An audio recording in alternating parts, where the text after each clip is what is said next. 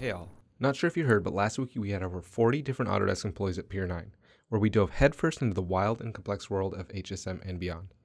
We had people representing many different functions, and luckily Bryce and I were able to tag along. As you can imagine, just being in the same room as this group, who collectively have lifetimes of industry experience, I learned a ton. So today I wanted to bring you 3 things that were new to me, and hopefully it helps you in your next CAM setup.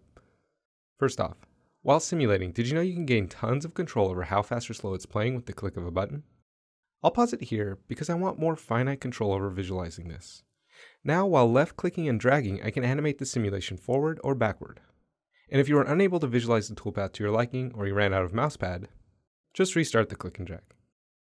So a lot of you might have already known that, so let's turn it up a notch. Now I want to regenerate the toolpaths, but not just one. And not just for one setup, although I realize there's only one in this model. What if I want to regenerate for all toolpaths in this model? Well, even though this shortcut doesn't show up when I right mouse click the top level, I'm still able to do this by hitting Ctrl or Command G.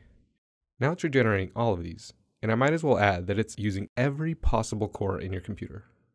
So you might have known that as well, but prior to last week, no one would have known this last trick. This file, as you probably already knew, came from my CAM samples. But what you couldn't have known, because it didn't exist until we all got together last week, is that this link was added.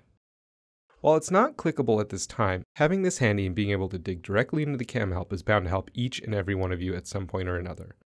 I can almost guarantee you'll learn something new about Fusion's CAM tool if you visit this, even if you're a seasoned CAM and HSM veteran. Anyway, that's all for now, but there's plenty more where that came from. Cheers.